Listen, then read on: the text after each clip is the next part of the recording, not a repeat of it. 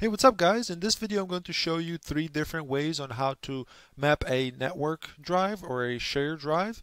So for example, if you have a network attached storage or you work at a place where you have shared drives that need to be mapped to each user, I'll show you three different ways on how to go about that, okay? Each way has its own advantage and disadvantage. I'll go ahead and explain those as well. But first I'm going to start with the most simple way, and I'm sure most of you already know this. First way is obviously you go to computer and then you see a button just says here map network drive. So you would simply select that, right? And I'm just going to leave this at Z, but you can choose any available letter that you have. So, but first make sure you have reconnect at logon set up. For example, if you're doing this for somebody else, you definitely want to check that because sometimes it can be unchecked by accident. So once you have, make sure that's checked there. All you got to do in here is type in the name of the share. For example, the one I have set up right now is connected exactly here. So you would type in the name of the share, and then I'm going to map it to the folder, which is in my case named volume 1, just for the sake of the demonstration. Okay, now sometimes if you're working on somebody else's computer, for example if you're doing a desktop support and you have a shared drive that's connected to your network but it's only available for your administrators, and you are in this case administrator, you might want to check connect using different credentials. And the reason for that is so that way you can get a pop-up asking you to put in your own credentials, right?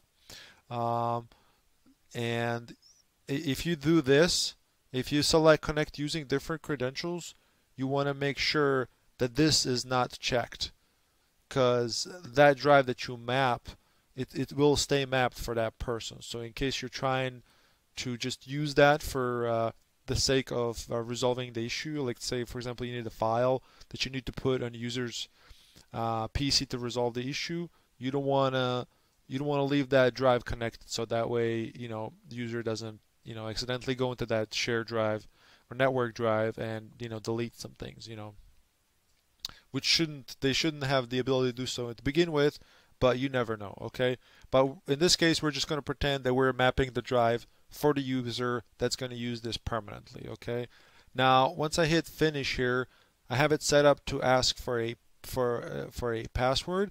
But if we are located on a network, and obviously if we're on a domain, we're going to have roaming accounts, right? So in this case, since this is just a shared drive on my home network, I have it set up to ask for a password.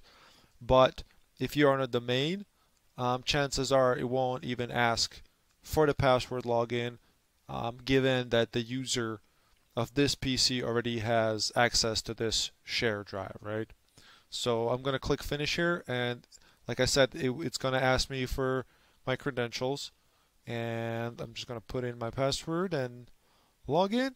And like I said here, I would click remember my credentials, so that way it doesn't ask me over again, right? So I would click OK, and there we go. It opened it up right away, and I had this other window open up so you can see it actually mapped it there. Okay, and that's the first way of going about it. And let's see here. I'll show you a second way on how to do this. I'm going to go ahead and close this. So the second way of mapping the network drive is through the command prompt, okay? So let's go to the command prompt, click start, type in CMD, or you can just browse for it. And I like to run it as administrator. And you may not necessarily want to run it as administrator when you add it to the user. So that way the user's credentials should be able to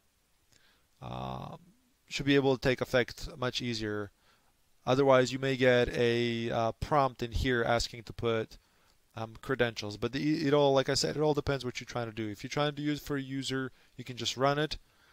Or if you're just trying to add it so as a temporary access to the network shared drive, you might want to run it as administrator. Okay.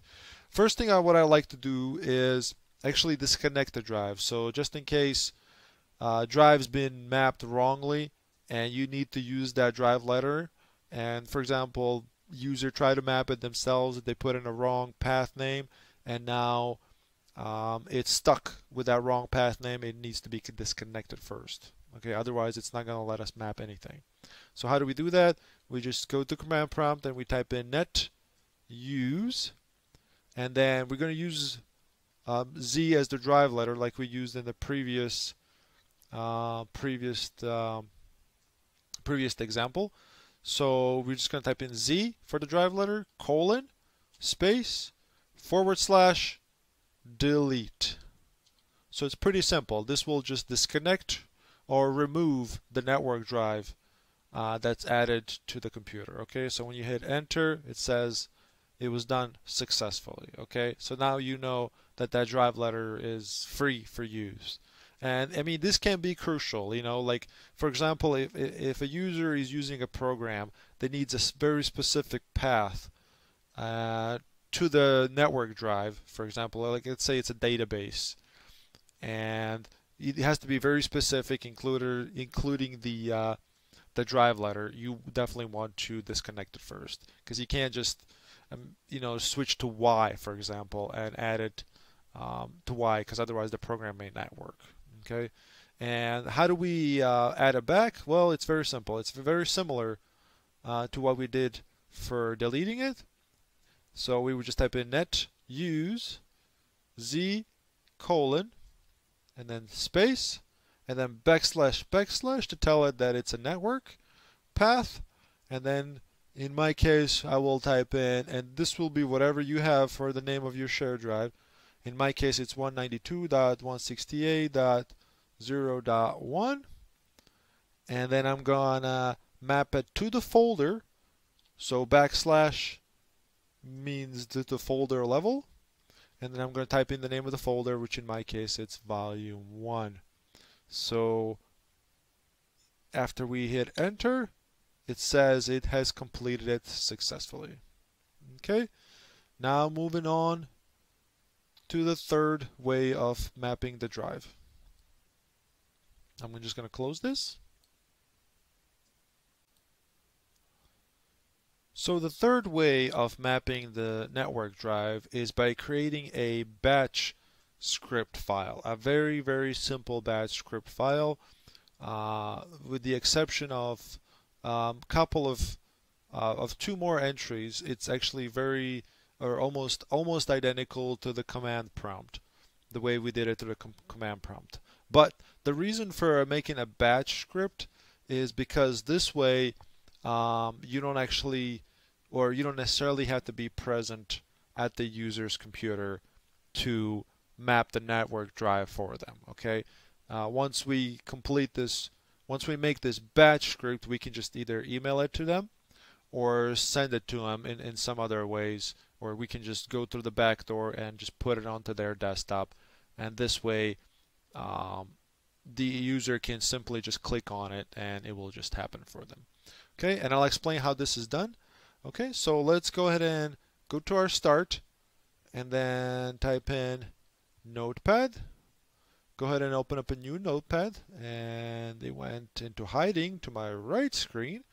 So on here, so like I said, it'll be very simple, just like very similar to our command prompt command, but the only difference is here, and if you're not familiar with any batch scripting, don't let this scare you. It's very simple. Okay, batch scripts are great.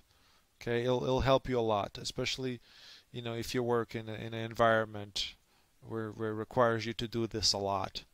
Okay, so what we're just going to type here, we're just going to type in @ and we're going to type in echo, and we're going to hit enter twice, and here we're going to type in net use, and then we're going to do the same thing we did before, just to make sure that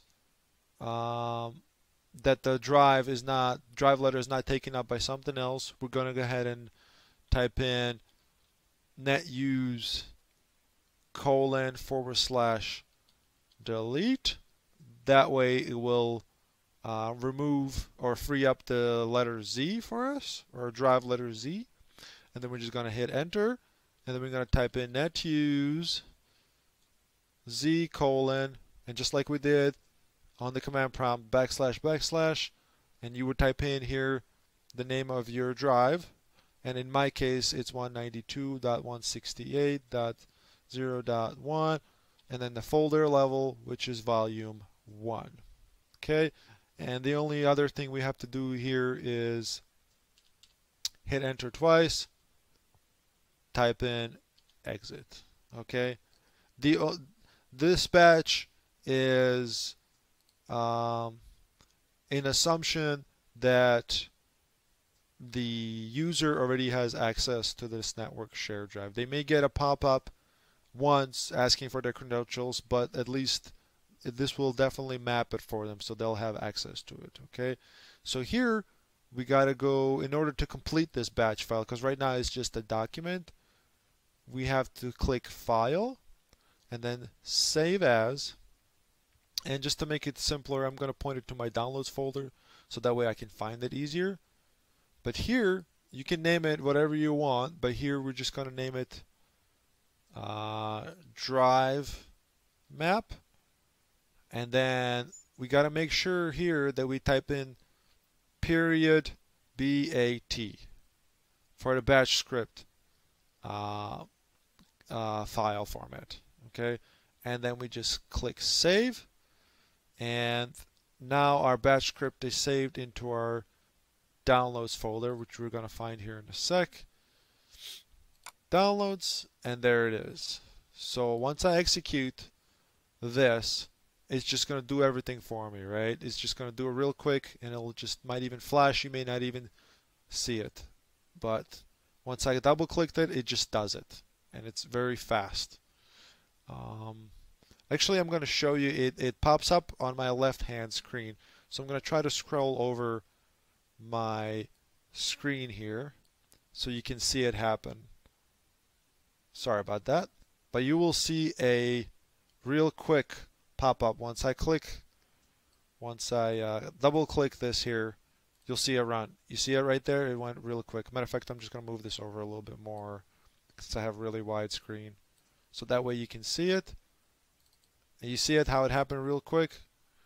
And actually, I'm going to actually make it pause for a sec and click Save. And that way you can see exactly what happened, right? So I'm just going to move this back here. Sorry about all the window moving. I guess that's what happens when I have too many screens going, but it is convenient. Okay, so now we know the easy way, the little bit harder way, but still simple way of adding or mapping the network drive. 3 complete different ways. And batch script is really useful. So if you're doing this a lot for people at your work, if you do desktop support, you might want to create some of these batch scripts, so that way whenever they request for this to happen, you just need to ask for the path and the drive letter, and then you can just send it to them. You can put it on their desktop, and you just tell them just click on it, and they'll just click on it, and that'll be it. Okay. Hopefully you guys found this video very useful and helpful. I'll have more videos every week. You can look forward to that. If you like this video, share it with your friends and family. Don't forget to subscribe, and have a nice day. Bye-bye.